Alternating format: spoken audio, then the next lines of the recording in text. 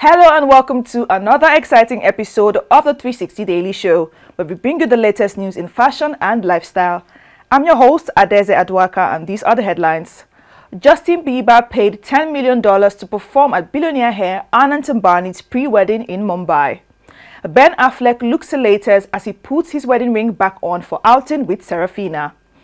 Travis Kelce seen crying during Taylor Swift concert with special mashup in Amsterdam.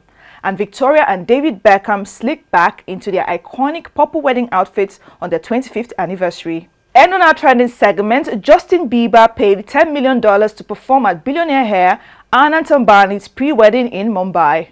Justin Bieber was paid $10 million to perform at billionaire heir Anand Ambani's pre-wedding ceremony in Mumbai on Friday. The pop star 30 sang more than a dozen of his hit songs, including Baby, Love Yourself and Peaches, during a private concert for Ambani, the businessman's fiancée Radhika Merchant, and her family and friends. Bieber, who has an estimated net worth of $300 million, shared a series of photos and videos from the pricey gig on Instagram on Saturday, including a slideshow with the bride and groom-to-be. The singer smiled backstage in a white tank top, sagging black pants that showed his played boxers, and a backward baseball cap as he posed with Ambani and Merchant, both 29, as well as their loved ones. At one point in his performance, Bieber held out his microphone to front row guest Orhan Awantramani, who bounced around while singing along to his Grammy winner's 2015 EDM hit, Where Are You Now?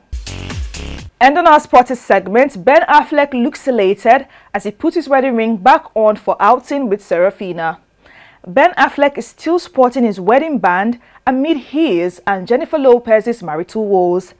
The actor was all smiles wearing his ring Wednesday while out and about with his 15-year-old Serafina. Affleck, 51, paired a blue button-down shirt with tan khaki pants and his signature Nike sneakers after having lunch in Los Angeles. And onto our editorial segment, Travis Kelce seen crying during Taylor Swift concert with special mashup in Amsterdam. The Kansas City Chiefs tight end appeared to cry as Taylor Swift performed a special mashup during her Eras Tour concert in Amsterdam on Saturday night. During the acoustic set of a 3-hour show, the pop superstar surprised fans by singing Mary's song Oh My My My from her 2006 self-titled debut album from the first time in nearly 16 years. Swift, 34, then launched into So High School from her latest record, The Tortured Poets Department, and everything has changed from 2012's Red. And on our new collection, Lauren Sanchez beams as son Nico walks the Dolce & Gabbana runway again. Lauren Sanchez couldn't help but share a proud mom moment on Instagram as her 23-year-old son Nico Gonzalez hit the Dolce & Gabbana Alta Sartoria runway on Wednesday. And Nico wasn't the only one making a fashion statement in Sardinia, Italy this week. Wait for the proud mom moment. She captured the clip, tagging her son and the Italian designer fashion house.